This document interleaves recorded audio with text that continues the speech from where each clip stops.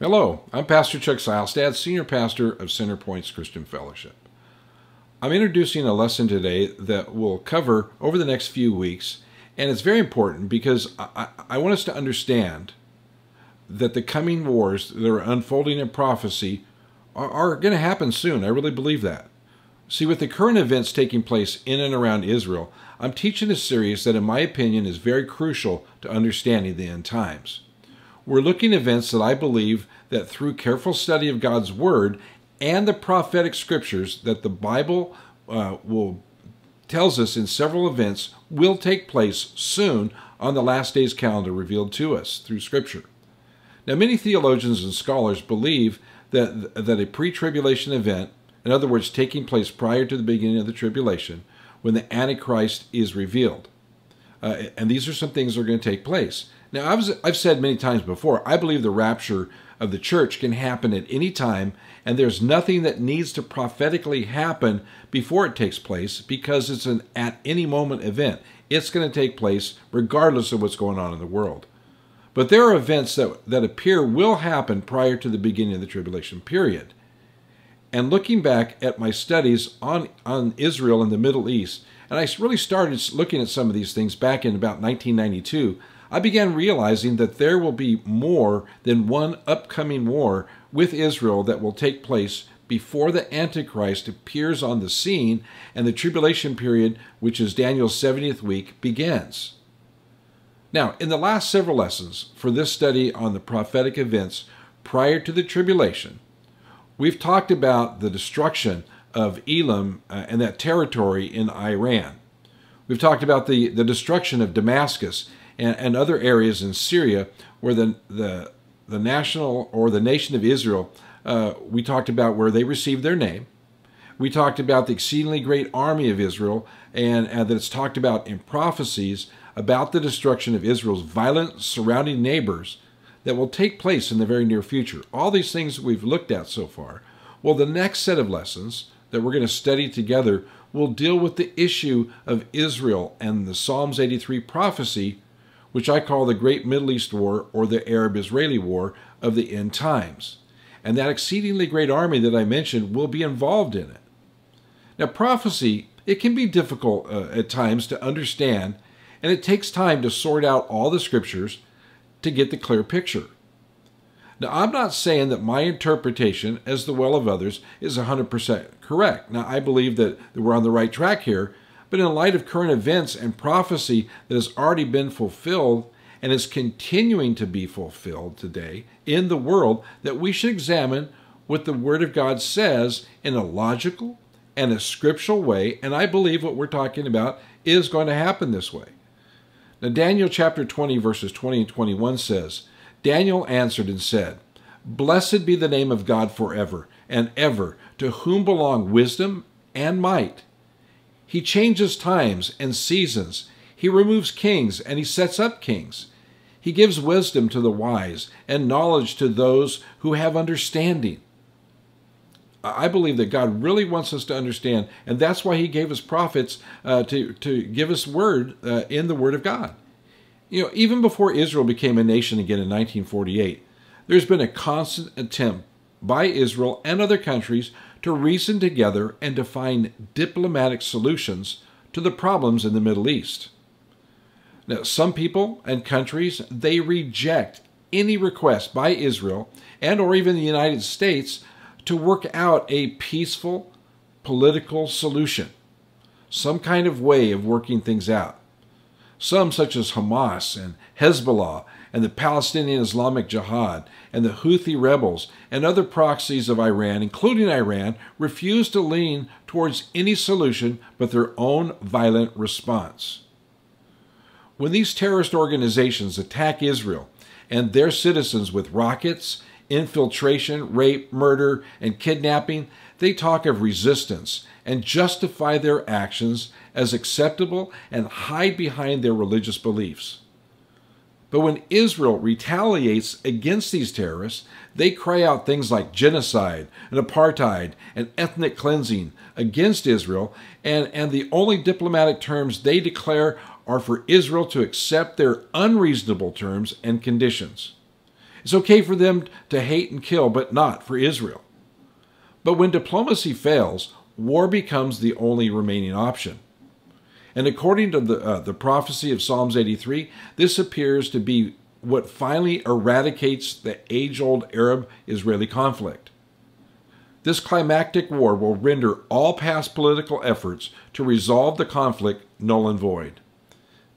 It will demonstrate that a two-state solution or roadmap plans or lands for peace deals were unsuccessful because they didn't address the heart of the matter. In the final analysis, it'll be blatantly clear that the Arab states surrounding Israel don't want peace with the Jews because they want peace without the Jews. They don't want a two-state solution with Palestinian Jews living side by side. They want only one more Arab state called Palestine. Excuse me. Now, we must understand that the Bible shows that this will never happen. It's not. They're not going to be living side by side in peace. It just won't happen. Because the coming two wars in Israel will really show that. See, the current Middle East events seem to be setting the stage for the final fulfillment of the Israeli war prophecies of Psalm 83 and Ezekiel 38 and 39. And we must keep in mind that the Arab-Israeli war of Psalms 83 and the Gog-Magog war in Ezekiel 38 are two separate events. When we view these events that take place in these two main prophetic passages of Scripture, we can really see a distinct difference between the two and a literal progression of events that take place. So we need to really look closely at this. Some teachers of prophecy, they believe that there's only one impending war and say that it's the Gog and Magog war. But the inconsistencies of teaching there is only one war is too big to ignore.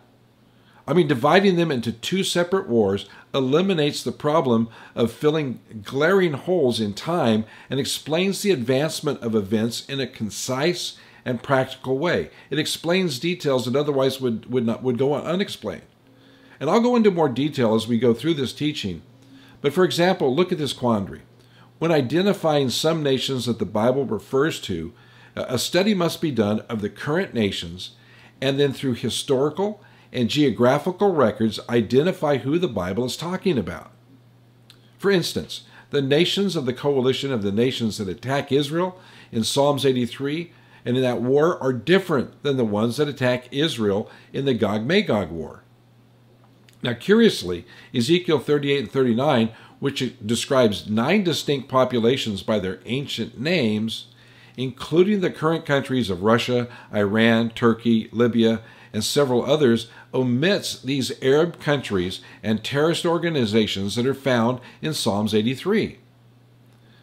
Now, in light of the fact that these omitted populations are presently among Israel's most observable and surrounding enemies, and that these enemies, they occupy the lands that the Bible refers to by their ancient names, with this we can identify who they are. Now, some teachers of prophecy say that Ezekiel 38 is impending and will happen next. And they've attempted to identify the Psalms 83 coalition in what Ezekiel 38:6 calls the many peoples are with you of the Ezekiel 38 Gog-Magog war or confederacy.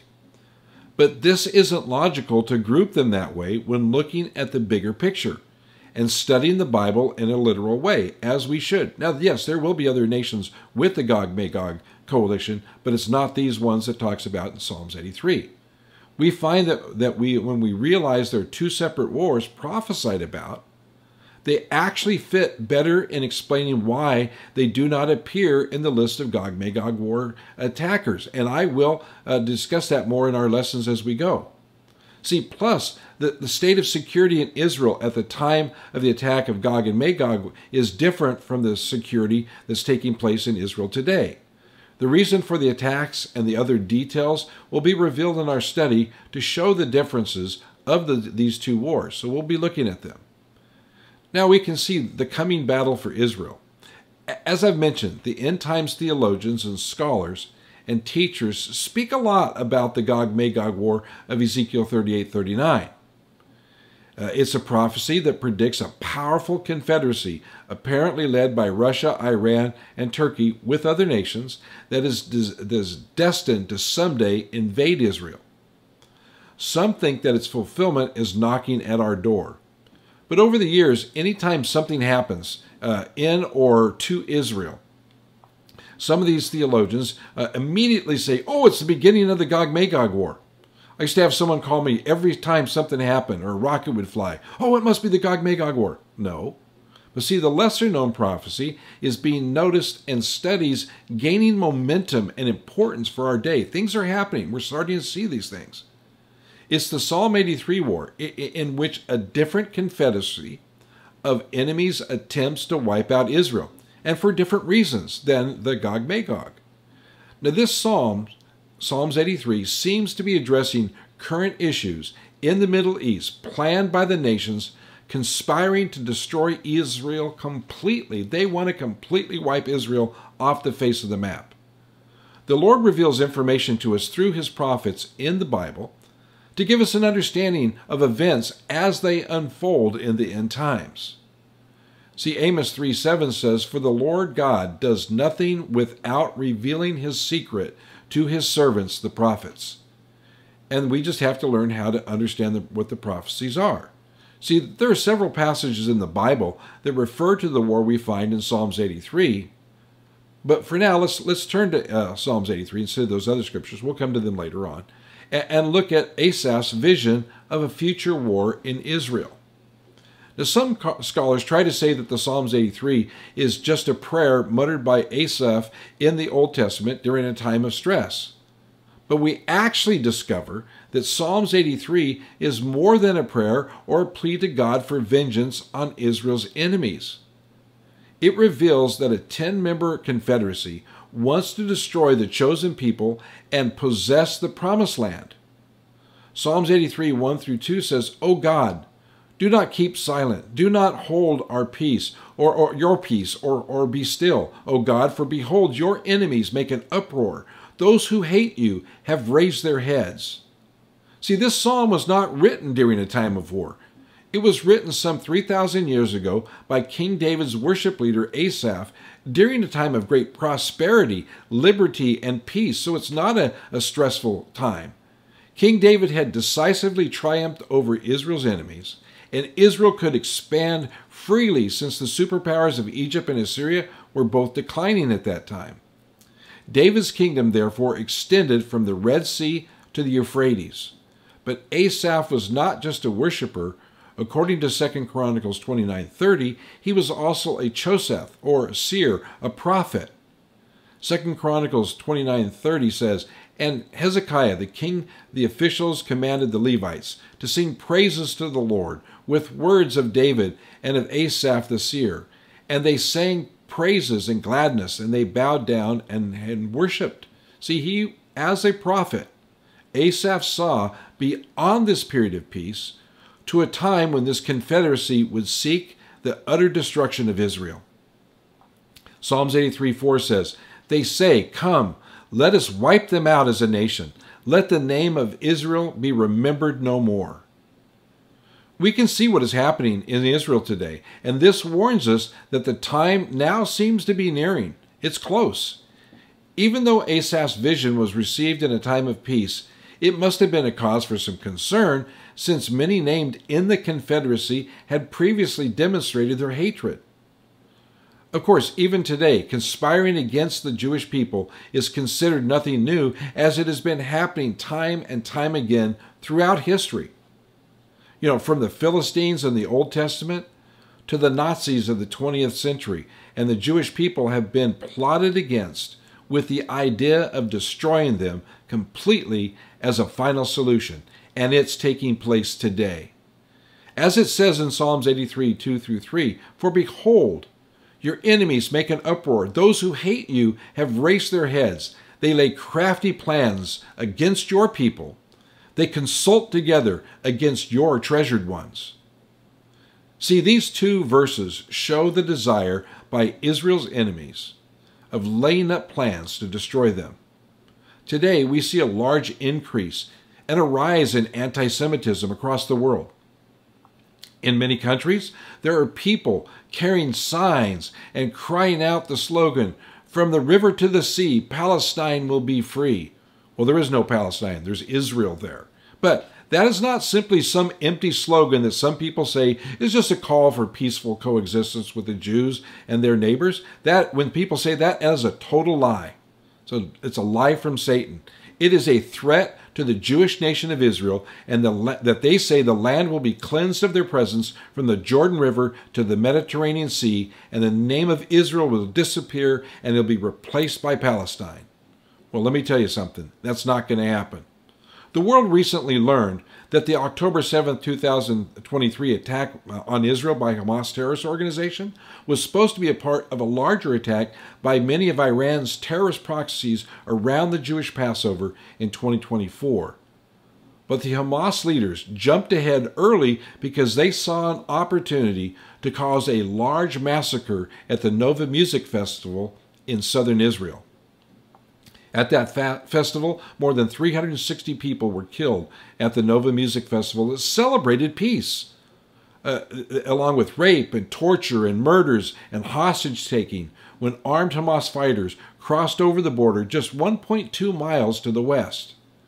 The young partygoers stood no chance because the desert scrub offered very little cover in which to hide, and their exit routes were blocked by heavily armed Hamas gunmen who shot people along the road and rode on motorcycles and shot people and killed people. It was, plus the incursion by Hamas terrorists into other towns and villages took the lives of another 840 people through indiscriminate massacres and sexual violence.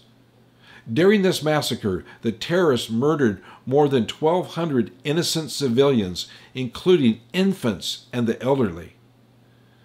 Additionally, Hamas kidnapped 240 innocent Israelis as hostages. And their plans are to continue doing this until all the Israelis leave their country so the Arabs can take over. But this will not happen because God has a different solution. And it's interesting to take note here that the 10 nations of the Psalms 83 coalition have been involved in many attacks on Israel in the past, but they will come together this next time and it won't do well for them. I talked about some of those attacks and wars in my previous lesson last week. And as the viciousness and the hatred against Israel by these perpetrators has increased, they will come to a point where it will be an all-out Arab-Israeli war that will be won by Israel, and things there will be greatly changed by it. Now, I'm going to close for now, but I'll get more into a lot more of the detail as we meet for our next lessons, because I want to go into who these people are, some of the real reasons why they're attacking, and what will take place. And we'll pick up where we left off today. So for now, let's go ahead and pray, and then I want to see you next week when we talk some more about this. Lord, we just thank you for being with us today.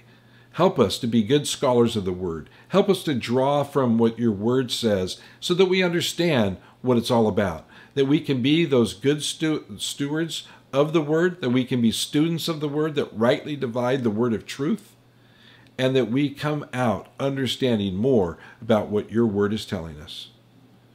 Lord, bless us today. Help us, and we ask that you would bless our United States of America, other countries around the world as Christians call upon your name. And we also ask that you would touch Israel, you would protect them, you would keep them safe, help the IDF to do their job. And Lord, these enemies of Israel, the ones that hate your name, Lord, we ask that you would reveal yourself to them, so even they would know who you are, and they would turn from their wicked ways, and they would come to know the true and the living God. We thank you, Lord Jesus, in your precious name we pray. Amen. Well, thank you for joining in with me today for this teaching. And if you'd like to find out more about Centerpoints Christian Fellowship, just send me an email at info@centerpoints.org. If you'd like to receive our weekly newsletter I send out on Sunday mornings, it gives you information about what we're doing, our messages, our worship songs, all those things, just send me that email at info@centerpoints.org. If you'd like to find out more about our Wednesday night Bible study, which people are welcome, we have it on Zoom conferencing. We have people from all over on that. Or you'd like to find out about our Thursday morning women's Bible study, just, again, send me an email at info@centerpoints.org, and I'll send you a link or a message back, and we can talk. If you have a prayer request, you need prayer on something, also contact me, and we'd love to do that for you. We can put you on our prayer line.